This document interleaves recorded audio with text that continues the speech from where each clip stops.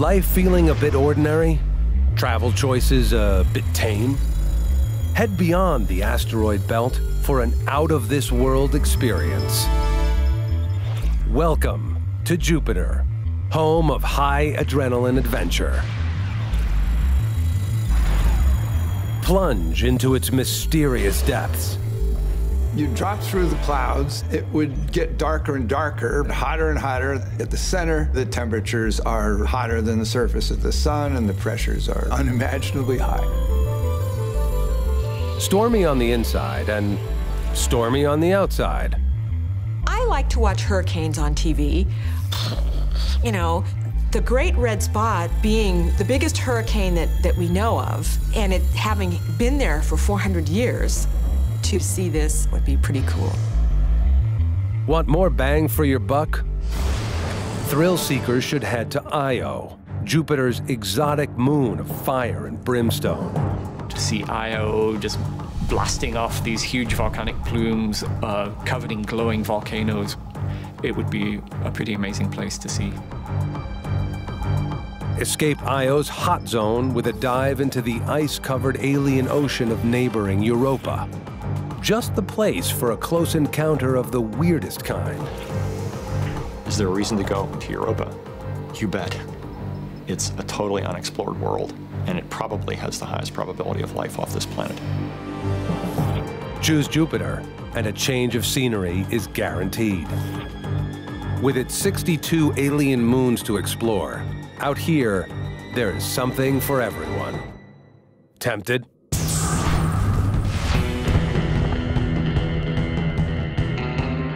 There has never been a better time to take a giant leap to where no human has gone before. To follow in the footsteps of our robot pioneers and explore the planets of our solar system.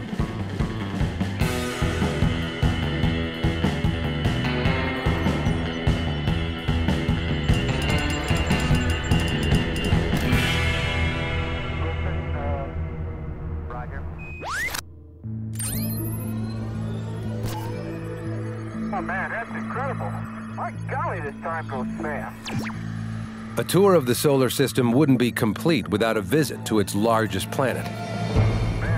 But with the grandest sights, biggest dangers, and greatest mysteries all on the itinerary, it pays to brush up before blastoff.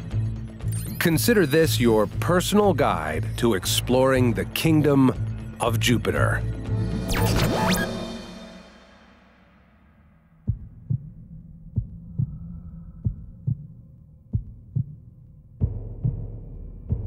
Enter the court of an alien giant.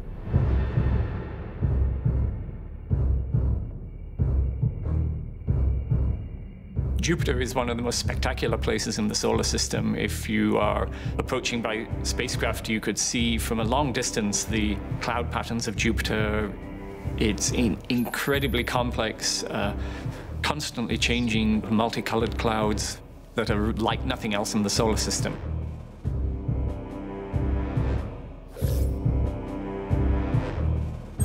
Jupiter takes its name from the Roman king of the gods.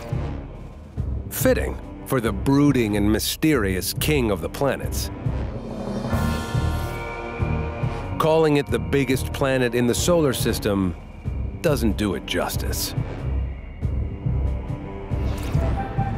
Jupiter is a world so roomy that it could swallow every planet and moon in the solar system and still have room for more.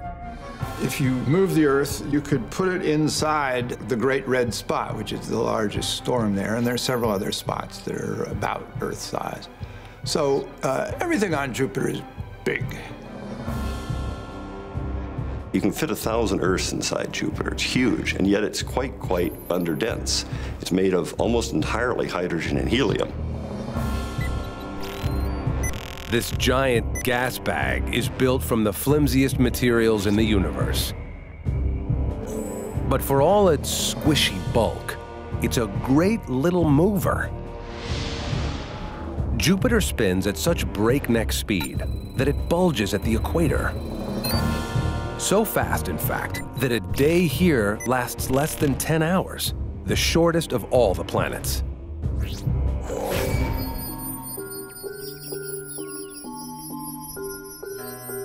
Our gaze was first drawn to the attractions of Jupiter 400 Earth years ago, when Italian astronomer Galileo pointed his telescope toward the planet on January 7, 1610.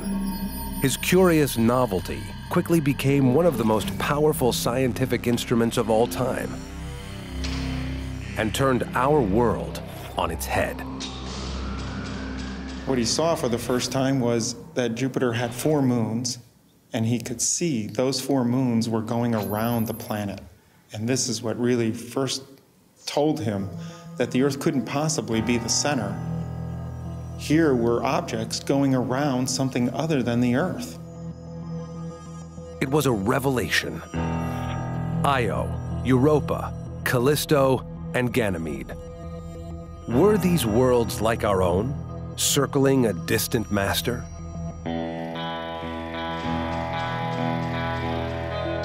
It's a cosmic experience anyone with a backyard telescope can have. Point at Jupiter and you'll see for yourself. Jupiter is like a little miniature solar system by itself. It has many moons, 4 of which are very large and bright, the rest of which are very small and faint. But these moons are all different. The court of the king of the planets is crowded. At last count, an entourage of 62 moons was in attendance, all dancing to Jupiter's heavy gravitational tune. It's even crowned by a trio of faint gossamer rings.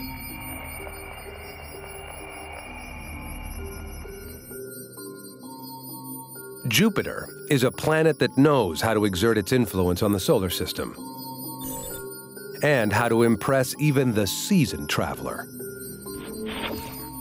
You can fly around the Earth in a jumbo jet in less than 2 days.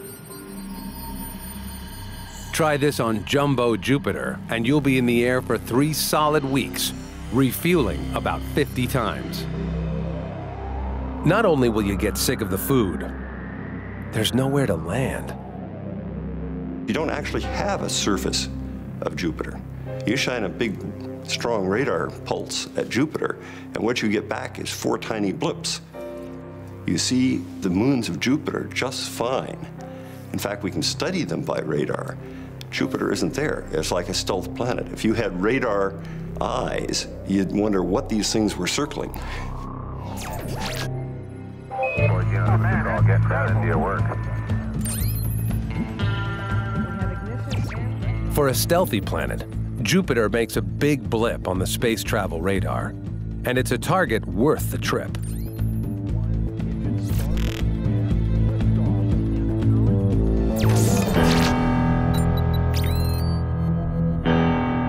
The best way to test fly a trip to Jupiter is to retrace the extraordinary journey of the only spacecraft to orbit it.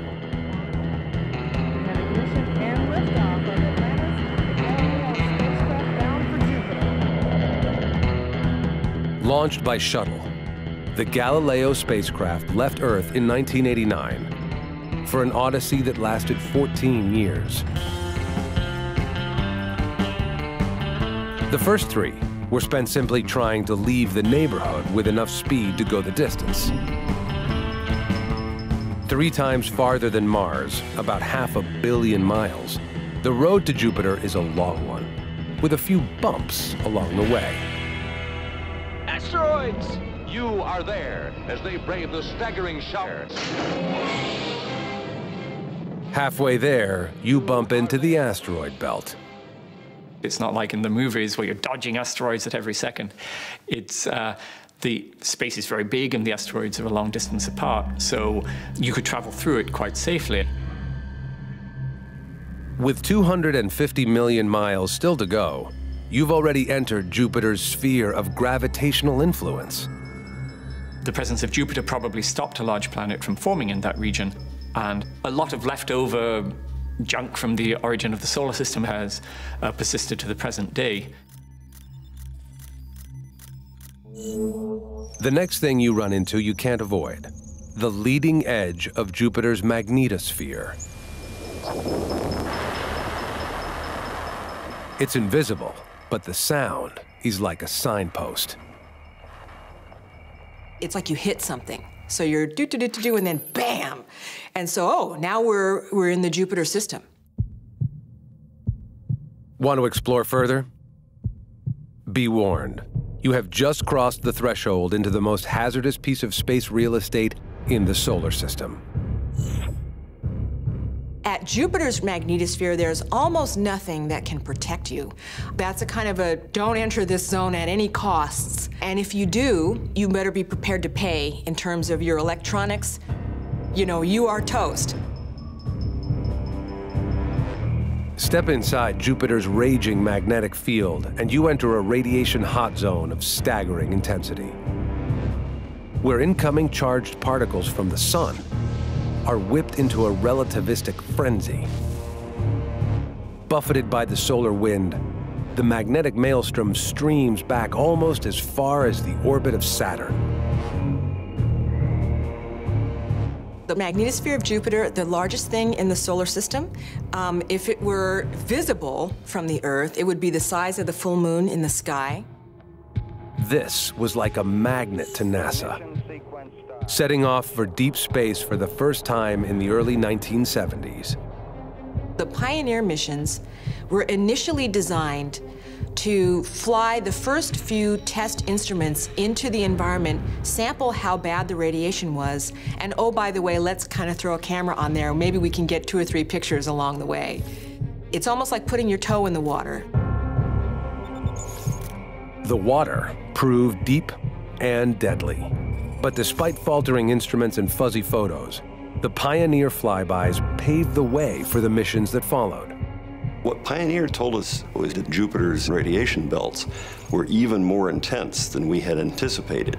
And that meant that our next mission, Voyager, suddenly went into rework real fast to put more shielding on board. Shields up, Captain, because we knew we were going to be getting a lot of radiation dose. When the space-hardened Voyagers 1 and 2 flew past in 1979, on their way to the outer solar system, Jupiter's great mysteries only deepened. How were these powerful magnetic storms generated inside a giant ball of gas? Why was one moon boiling with volcanoes, while its neighbor remained covered with ice? And what lies beneath Jupiter's clouds? It was Galileo's mission to investigate.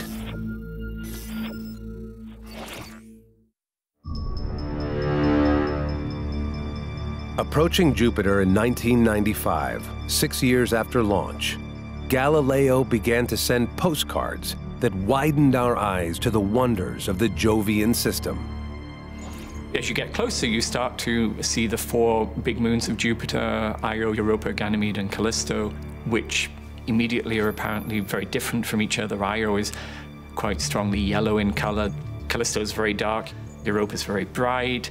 They have markings on them that are very distinctive, so you never mistake one of them for another. And there's no mistaking the star of the show. The cloudy face of Jupiter is the most colorful and hypnotic in the solar system. Engines beginning throttling down now. Packing for a giant ball of weather? It's quite a mix. Cold and dry, hot and steamy, poisonous and pressurized. It's best to dress for everything.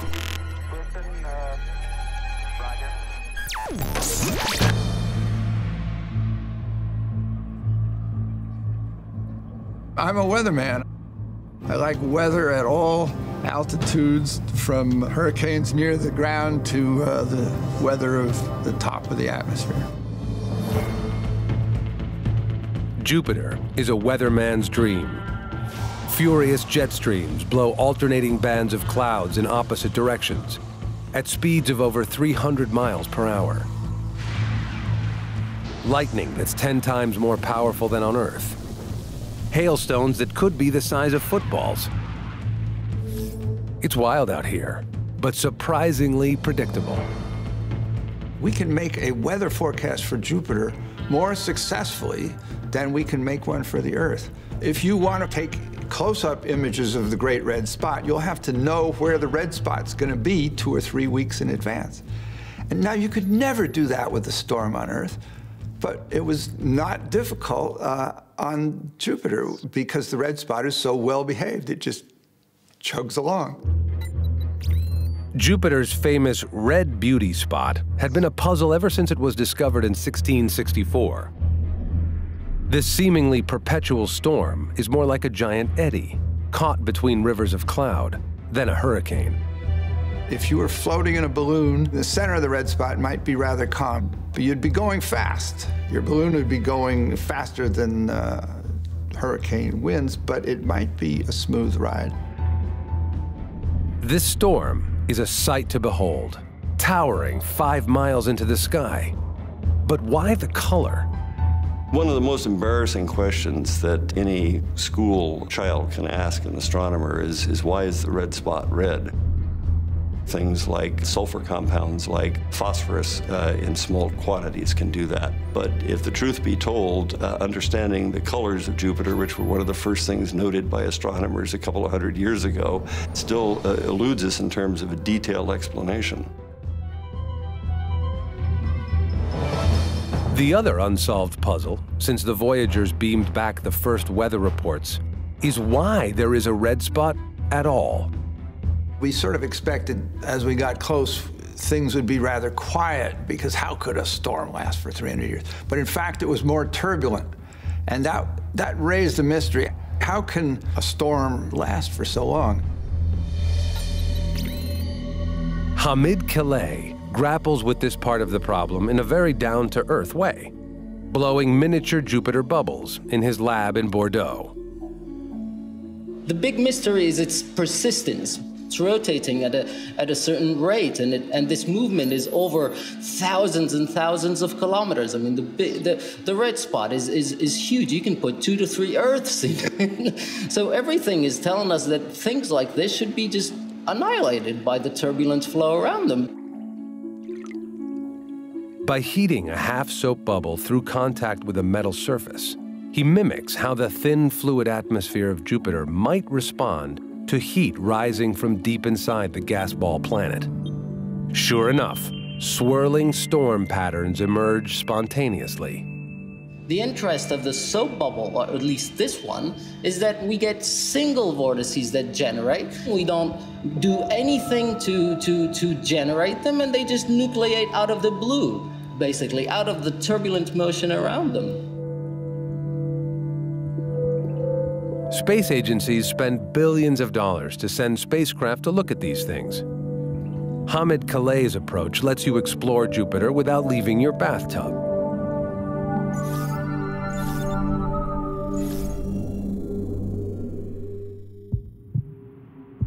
There's only so much, though, you can resolve from a safe distance. To get to know the planet's heart and soul, you'll need to take the plunge.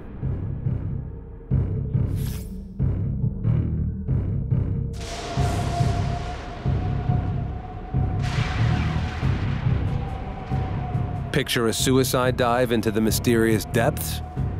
Relax. Galileo's already done it for you. We separated the probe from the Galileo mothership. We were flying in toward Jupiter, basically a ballistic bullet.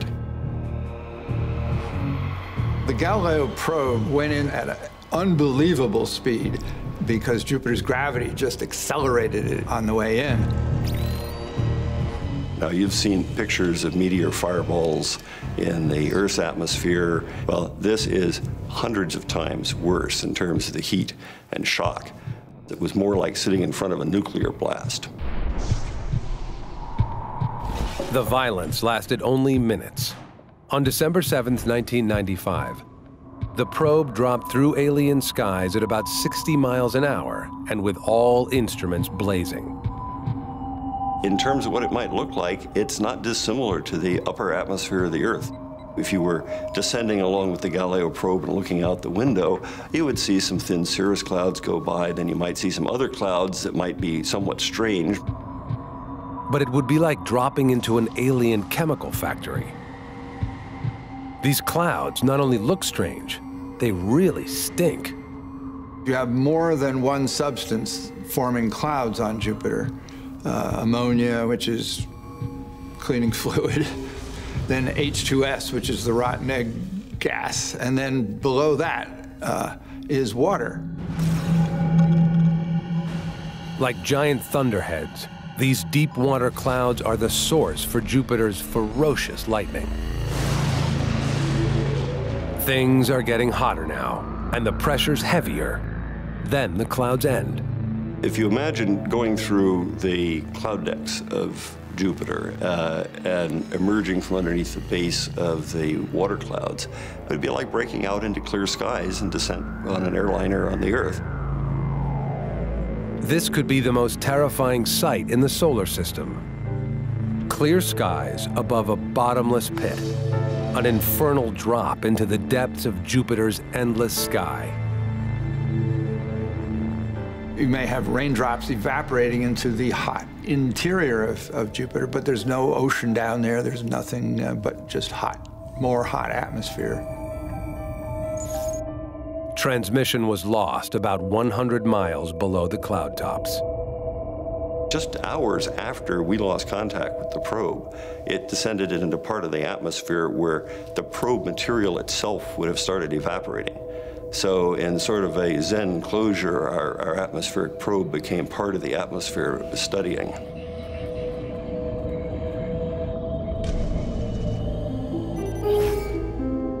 Heroic as the descent was, the probe penetrated only the outermost onion skin of Jupiter. Peel back the layers that Galileo couldn't reach, and the mysteries deepen.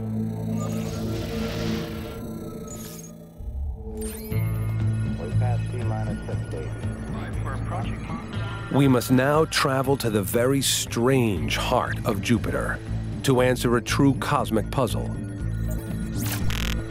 How a gas giant is born. There is no boundary to run into, no concrete surface.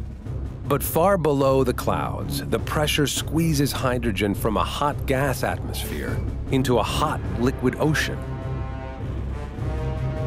It's deep. Keep going down another 12,000 miles, and the liquid transforms again into something even stranger. Temperatures and pressures would get to the point where protons lose track of electrons and nuclei lose track of their electrons, and you basically just have a kind of an ionic soup, which is very hard to imagine. It's just like trying to imagine yourself being inside a star, basically. Hydrogen, for instance, goes into what we call a metallic state. It is the electrically conducting fluid that's causing Jupiter's immensely powerful magnetic field. This vast, secret ocean of seething metallic hydrogen, not a molten iron core, is the powerhouse generating Jupiter's dangerous energy shroud. But there is one more mystery hidden inside this giant alien onion. The key to the origin of the planets themselves. 400 years after Galileo first trained his telescope on Jupiter, Scott Bolton is following in his footsteps. Scott is tour director for the next spacecraft to pay the planet a visit. The Juno mission, launching in 2011. Juno's taking the next step beyond what Galileo first showed us, which is the telescope to look at the outside, and we've come up with ways of looking at what's inside of Jupiter. And from this, we'll understand how it was built and how it came to be. From what we understand, the planets formed from the disk of gas and dust swirling around our newborn sun. Matter collided with matter. It was a game of gravitational survival of the fattest. A race that Jupiter ultimately won. Planets, like people, are what they eat. Did Jupiter gobble up most of the abundant lightweight gases first, before all the solid stuff started banging around? Or did it form like all the other planets, but grab more than its fair share of ice and gas from the cosmic chiller. The molecules of Jupiter's first meals, rocks, ice, vapors, or dust, are still trapped somewhere inside. When the Galileo probe measured higher levels of rare and heavy gases than anyone was expecting, things got more complicated. That did not fit any theory of how the planets were made. And so in one quick swoop of time, all the theories of how the planets were made, including the Earth, went out the window.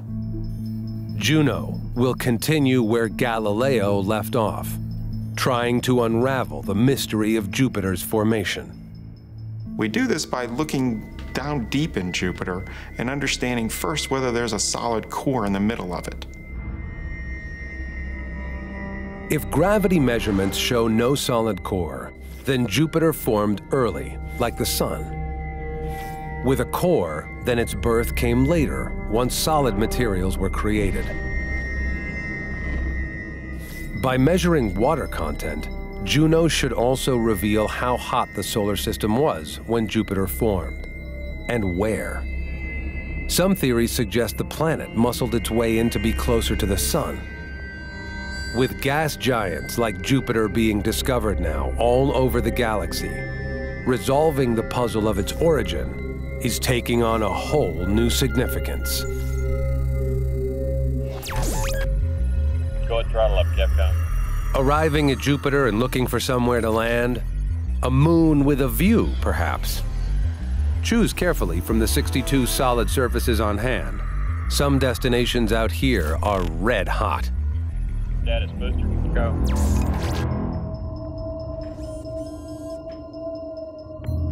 While the atmosphere probe was disappearing into clouds in 1995, Galileo itself skimmed past Moon Io, put on the brakes, and slipped into orbit around Jupiter.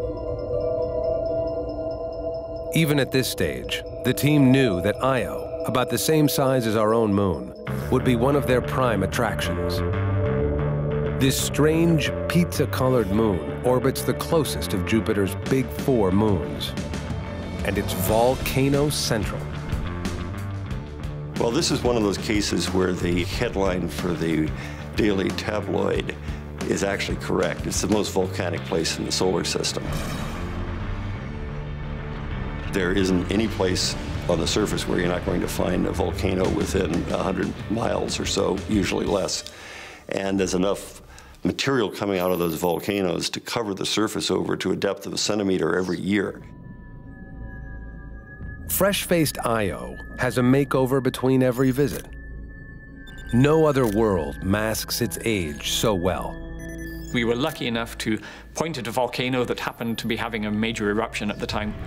We saw this line of fire fountains, actually so bright that they overexposed the camera and produced a very dramatic evidence of just how active Io is.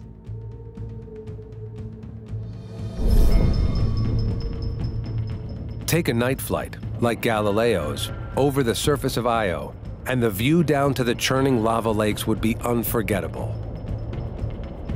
Imagine then, a visit to the surface. If I were to lead an expedition to Io, where would I take people? I would go up to the hot lava, and I would climb mountains, and I would look at Jupiter on the horizon, and it would be a lot of fun. The landscape might look quite a bit like a red and yellow sulfur-painted version of what you would see if you went to the big island of Hawaii, with the interesting additions of the fact that you have a very low gravity field and these geyser-like eruptions of sulfur dioxide gas, which give you a kind of a spray of condensing sulfur dioxide crystals rising up in 100-kilometer high umbrella-shaped plumes and falling back down to the surface. Giant plumes, a snowfall of sulfur, fire fountains of lava, some even hotter than lava on Earth. Just why is Io cooking inside? The reason for Io's tremendous volcanic activity is energy that's being pumped into it from the tides raised by Jupiter. I'm not talking about liquid tides like out here in the ocean. I'm talking about the whole body of Io is being squeezed by tidal forces. So every day, the surface of Io at the equator, when it's closest to Jupiter, will be maybe 100 meters higher than it is when it's furthest from Jupiter. That's an awful lot of squeezing and pushing. Io is like warm putty in Jupiter's gravitational hand. Adventure travelers, take note. A trip out here comes with some pretty hefty health warnings. How you doing, DC? Still building up airs. Turn standing.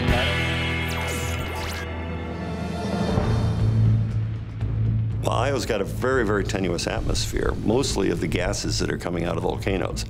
So it wouldn't be a very nice place. There's basically no air to breathe. It probably would look very beautiful if you could get away from the discomfort of sitting there at minus 300 degrees Fahrenheit, having to protect yourself from that, and also being given a pretty hefty dose of radiation that would be lethal. Gas escaping into space from the plumes is energized by Jupiter's magnetosphere, creating an intense band of ionizing radiation that bombards a surface already soaked in emissions. If you went out relatively unprotected with like a normal spacesuit from our space programs these days and walked out on the surface, you get a lethal dose of radiation in minutes.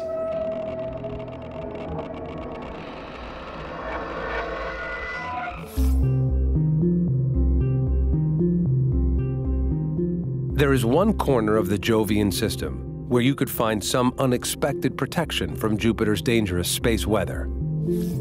Ganymede, the largest moon in the solar system, comes complete with its very own force field. There's something happening in the interior that is active enough to generate electrical currents and produce a magnetic field.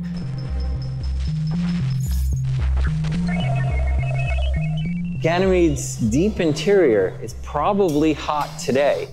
And we know this because Ganymede has its own internally generated magnetic field, which says that it has an iron core that's hot and convecting today. Sitting safely under Ganymede's magnetic umbrella is a good spot to gaze up at Jupiter's amazing non-stop auroras, 100 times more powerful than Earth's. It would be a pretty beautiful sight from my position on Ganymede. Perhaps I'd have a drink in my hand. I might be able to see this spectacular oval unfolding in a dynamic, vista right in front. That would be pretty cool. From Ganymede, you also see the last of Jupiter's big 4 moons, Callisto. Callisto has kind of been the dull, boring Cinderella satellite of the system ever since we saw its dark, pockmarked, very heavily cratered ancient surface. The battered surfaces of Callisto and Ganymede reveal a darker side of living in the same cosmic neighborhood with a giant like Jupiter. I would like to visit Jupiter one day. I think it would be a good place to take a vacation, but not in July of 1994. That would have been a terrible time.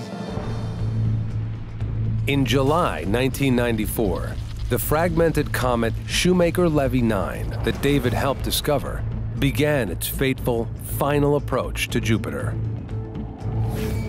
Instead of being one comet, it was 20 comets or more, all running down through space, almost like linebackers down a football field. Each comet collided with Jupiter at the speed of about 140,000 miles an hour.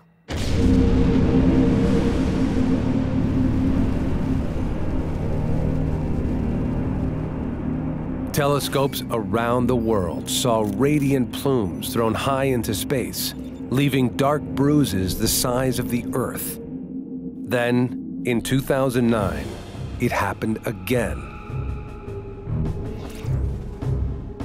Australian amateur astronomer Anthony Wesley spotted the gigantic impact.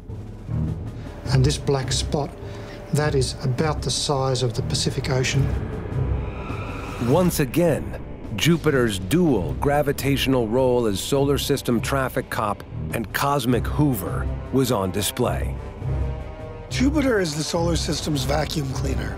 Without Jupiter, the Earth would be walloped by a comet maybe once every 50 years or so. Life would not be possible on the Earth if it were not for Jupiter. We need Jupiter.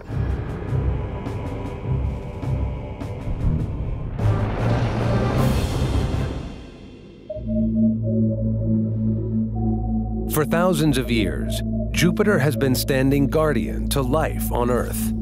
And now, we think it's possible it might have nurtured some of its own.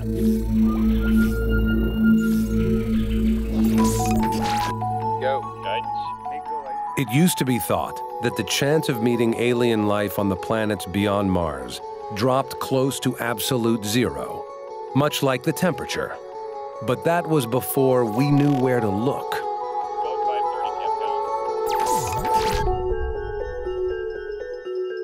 When life on Jupiter was first seriously discussed in the 70s, there was only one place worth considering: the clouds. Perhaps a whole community of aliens could live, drifting above in a Goldilocks zone where it's warm, wet, and sunny, much like plankton floating in the sunlit oceans of Earth.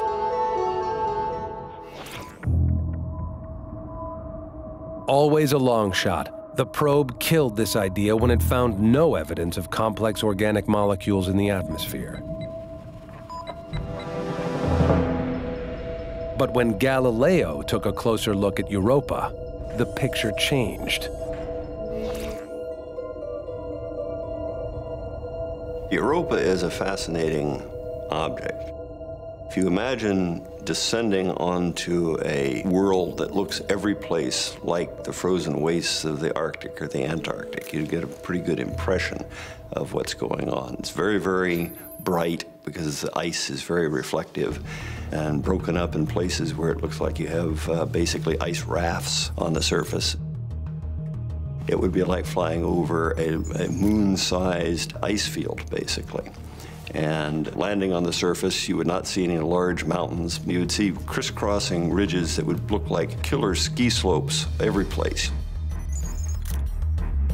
Killer ski slopes with pale pink stripes, and all with the icy surface at a very cool 260 degrees Fahrenheit below zero. So if the ice is so cold, is it like just really, really hard? Like yeah.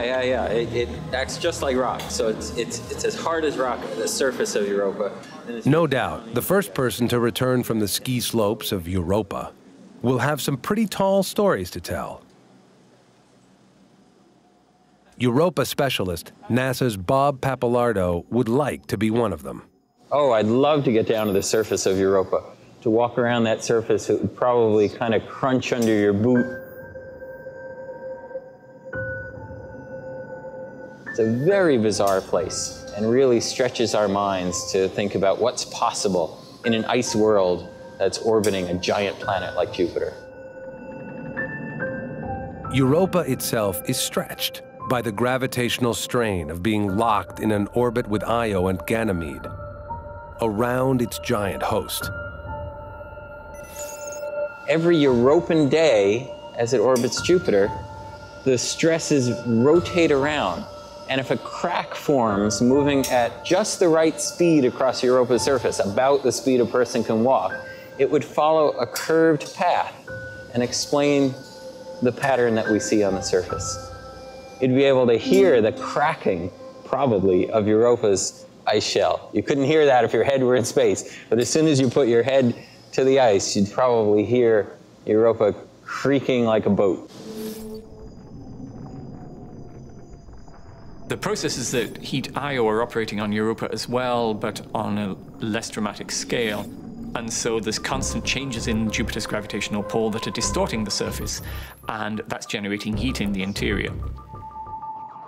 This is a clue to Europa's biggest secret.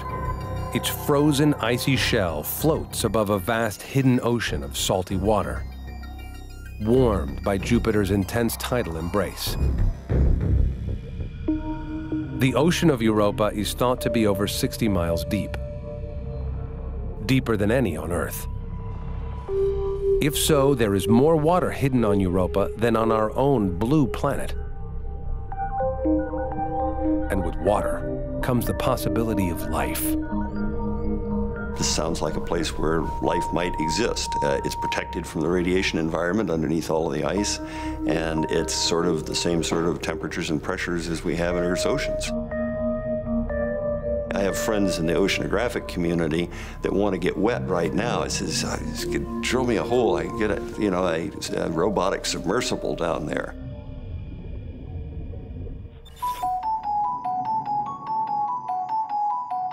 If there is life down here, the challenge is getting to it.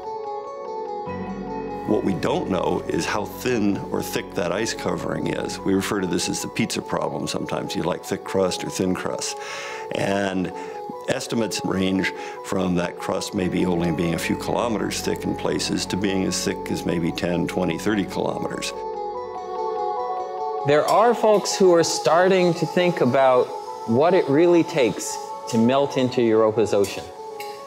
What kind of autonomous vehicle could make its way through ice and then swim around that ocean, find interesting things, and report that back to the surface, and then beam it back to Earth? Bill Stone has gone where no man has gone before. A pioneering cave diver and aerospace engineer, he now wants to go diving in an alien ocean some 500 million miles from home. And he's developing the technology to do it. We started off with the idea of two things. One is this gadget that swims has to be intelligent enough to understand where it is. What we wanted to create was a field microbiologist on silicon that did everything that a good microbiologist would go out and do in the field. His Depth X and Endurance Intelligent Autonomous robots have already proven themselves as very capable explorers in impossible underwater situations. Mapping deep subterranean caverns in Mexico, and now exploring deep below ice-covered lakes in Antarctica. As these robot submarines accomplish great missions, the possibility of one day melting our way into Europa's deep ocean is moving from fiction toward fact. Let's just imagine that we're on a little spacecraft with the capability to melt through the ice. We push down, boom, plowing through the ice. We hit the water. That may be an interesting zone, right there at the interface between the water and the ice. When we look around, what we might see is a community of organisms that are growing on energy that's coming through the ice, oxidants, maybe even oxygen, produced by sunlight on the surface of the ice being mixed through the ice, reacting with the water, and at that interface, energy is being released. Organisms are consuming that energy. Okay, that's cool. We can go deeper down to the bottom of the ocean. There we see maybe hot hydrothermal vents, deep sea vents like we see on Earth, where tidal energy, which is being caused by Jupiter's gravitational pull, is pumping hot fluids through the crust. That's what we'd be hoping to find. On Earth, we have found communities of life doing just fine, cut off from life above, and huddling for warmth and sustenance around volcanic vents in the deep sea. This is what makes Europa so appealing. There should be warm, salty water interacting directly with a hot, rocky seafloor. Life is like a little battery. It runs off a chemical reaction. If that rocky mantle is hot, then, like black smokers on the ocean floors of the Earth, there could be the chemistry that powers life just pouring into that ocean from hot locations on that ocean floor. Really what we're talking about is probably not dolphins or whales or the Loch Ness Monster down there, but instead tiny microbes. But that's not to say that isn't extremely important. If Europa is an environment where we think there should be life, then it's important to know, is there? Does life get going easily given the right conditions? Or for that matter, if there's no life in Europa's ocean and the conditions are favorable to life, why not? And how rare then is life as we know it on Earth? We passed T-minus 60. Every time we send a spacecraft to answer questions, we end up asking more. Clearly, a return to Jupiter is in the stars. There we go. In 2003, with fuel and power running low, Galileo's 14-year odyssey was brought to an end. Deliberately, to ensure Europa remained uncontaminated by an out-of-control spacecraft with a load of earthly bacteria. I was responsible for Galileo's bitter end on purpose. My friends always remind me to say, make sure you tell people it was on purpose. So the idea was to, come into the atmosphere of Jupiter with enough velocity that it would break up and be destroyed, pretty much right away. It's now part of Jupiter. Meanwhile, back on Earth, our return to Jupiter is being planned. In the construction bays at Lockheed Martin, the Juno spacecraft is taking shape, getting ready for its close encounter later in the decade. And looking ahead, NASA and the European Space Agency are joining forces to send 2 spacecraft, one each, to orbit Ganymede and Europa. We launched in 2020 and we arrive in 2026. This essential detailed reconnaissance will set the stage for the ultimate goal of exploring an alien ocean by robot submarine.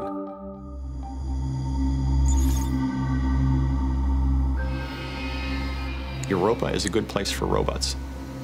Why? Number one, it's a heck of a long ways away. Our propulsion systems are not ready for it to deliver people there. And second, the radiation environment on the surface of that moon is dangerous as hell. 5 minutes exposure to an unshielded human and you've received a lethal REM dose. So you don't want to put people on Europa, but we can definitely put robots there. And is there a reason to go? You bet, right? It's a totally unexplored world, and it probably has the highest probability of life off this planet.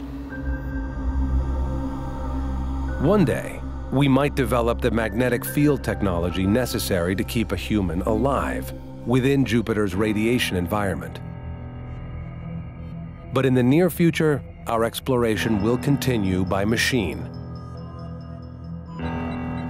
The robotic program isn't about robots. It's a profoundly human activity that we're just sending pieces of ourselves out there to do these jobs. Pretty soon you are using the eyes of the spacecraft as your eyes, and you get very attached to your heroic spacecraft, which survives numerous death-defying experiences. If you listen to people who have been involved in these explorations over the years, they say, oh, that was the year we went by Enceladus, or that's the year we went to Neptune. It's very, very much a personal thing. The difference between being here or being there starts blurring. To be so familiar with such alien worlds shows how far we've traveled thanks to Galileo, both the man and the robot. And the voyage continues. I'd love to visit Io if I could. It's one of my favorite places in the solar system. You would always have Jupiter hanging in the background, huge and multicolored and constantly changing. It would be a pretty amazing place to see. For a trip to study the weather of Jupiter, I'd get down in the atmosphere where the lightning is being formed, and I'd just look out the window and enjoy the flashes. Europa kind of has it all. I'd love to be able to poke around down there in Europa's ocean. Might there really be life down there? It's probably not something I'll know in my lifetime, but we'll set the stage for the next generation of explorers to find out.